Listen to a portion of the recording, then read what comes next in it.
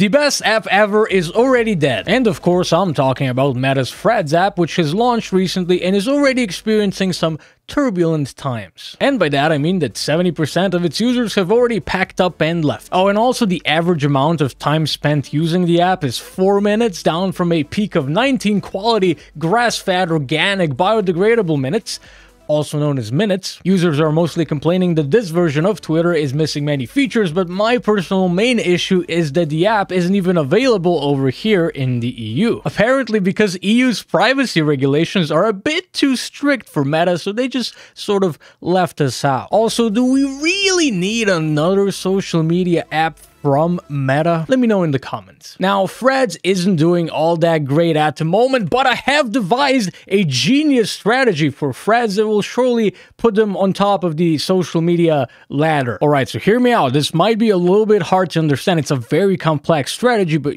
just follow with me. So Elon Musk has recently renamed Twitter to just X. So Threads can come back in and just rename their app to Twitter, also switch out their logo, and then they'll just gain a whole bunch of extra users because people will think they're using Twitter, but it's actually their app, so it's an absolutely genius plan. Of course, they're probably going to need to deal with a lawsuit from X because they are still probably going to be holding on to the Twitter branding in some sort of an aspect. But I mean, by that time, I'm sure Meta's Threads or Twitter 2.0 is going to be so successful that they're just not going to care. So that is my absolutely brilliant, genius idea. Please don't steal it. This is truly just my way out. No longer will I be forced to traverse these stores for discounted meat in order to fulfill my ideal protein requirements for muscle building purposes. It's my way out. I mean, I'm just going to be going to gas stations and just getting as much gas as I want, and I won't even have to worry about my card being declined. So I'll be the man.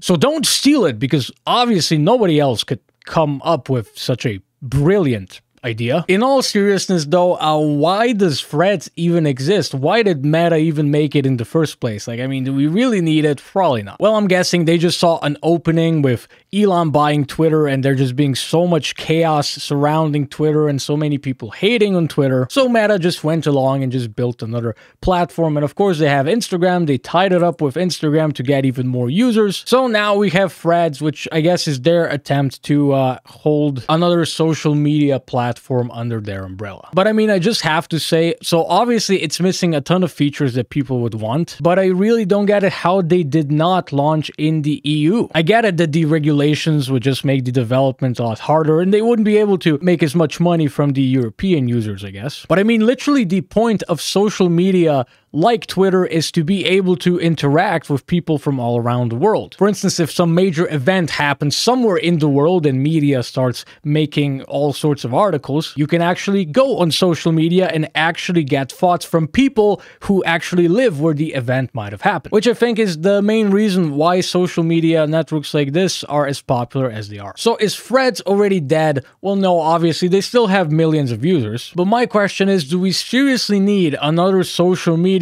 like Twitter and a social media that is also owned by Meta, which is like the big bad tech company of taking your data and finding a way of monetizing it? So let me know what you think about Threads. Do we even need it? Is there a place for it in the market? Do you perhaps use it? I would appreciate your thoughts, and hopefully until next time, you have a nice day.